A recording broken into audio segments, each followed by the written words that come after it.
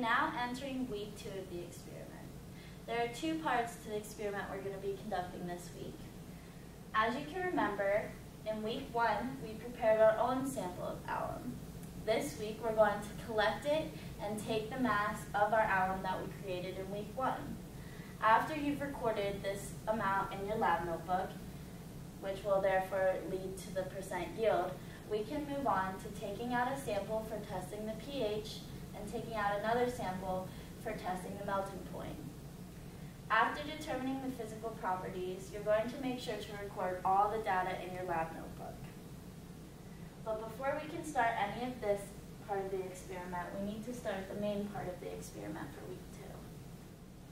So the main experiment for week 2 is we're going to be given an unknown, which contains alum plus another salt, and we're going to be taking this through a series of reactions to create the precipitate barium sulfate.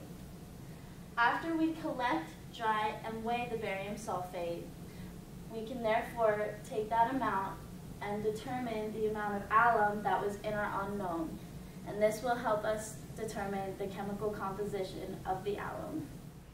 Now in week 2, the supplies that you're going to be using are 6 molar hydrochloric acid, 0.1 molar barium chloride, and you're also going to have an unknown which contains alum and an unknown salt mixture.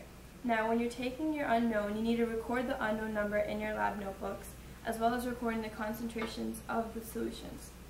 You're also going to have the waste jars for the barium filtrate and the barium precipitate. So towards the end of your experiment, make sure to come and throw your waste in here. Now remember that you're going to be using barium and the hydrochloric acid, so you need to be wearing your gloves, your goggles, and closed-toed shoes. Now the first step of your experiment is going to be to weigh out about 0.5 to 1 gram of the unknown. In my weighing paper, I have about 0.6342 grams. I'm now going to add this to my beaker and add 100 milliliters of deionized water. Now I'm going to stir this until the unknown dissolves completely. Now, once the unknown has completely dissolved, you're going to add about 5 milliliters of the HCl solution to the beaker.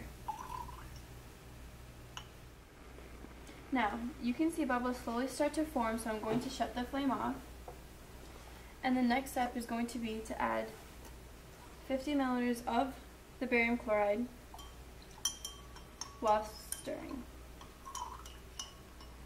You can see a white precipitate start to form. And now once again, you're going to heat the solution for about 10 minutes. Now that 10 minutes have passed, I shut off the flame and I'm going to carefully hold the beaker because it's still going to be hot and place it on the table. I'm then going to cover the beaker with the watch glass because the precipitate will remain inside. Alright guys, we're now going to move on to the filtering part of the experiment.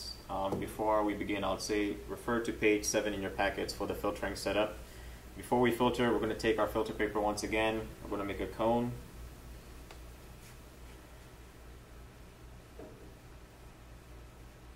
After doing so, we're going to place it in our funnel. Once again, we're going to use distilled water to wet the edges so that it will stick into the funnel.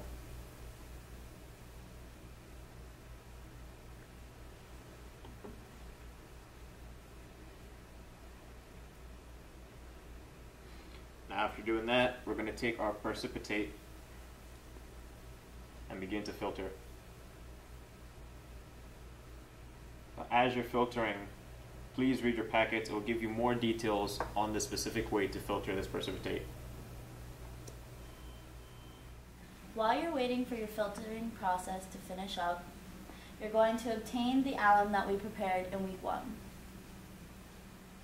After you've taken the mass of all the alum that you prepared in week 1 and recorded it in your lab notebook, then you're free to take samples out in order to test the physical properties. We're going to be testing the melting point and the pH using techniques shown to you by your professor. This is the melting point apparatus that you're going to be using to measure the melting point of your alum. Again, your professor is going to instruct you how to use this. We're going to be testing the pH by dissolving a small sample of your alum into water and testing the pH using litmus paper, which will also be instructed to you by your professor. Right. Now that the filtration is completed, we're going to wash our precipitate 3 times with 10 milliliters of hot water.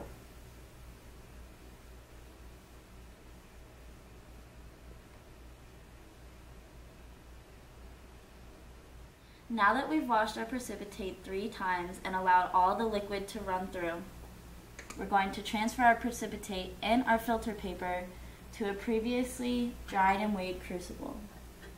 As you can see, I'm only going to put on the lid halfway to allow oxygen to get in, and we're going to start to ignite our precipitate. As you can see, I'm charring off the paper from the precipitate as described on page 9 in your lab notebook. I'm just observing to see when the precipitate turns white and when all the paper burns off, and then we're going to weigh it. Now that my crucible is cool, I'm going to take the weight of the crucible, the lid, and my barium sulfate inside. After I record this mass in my lab notebook, I'm going to repeat the steps of heating, cooling, and weighing. I'd say 2 to 3 times until your masses agree between 0.005 grams. This shows that you've achieved a constant mass.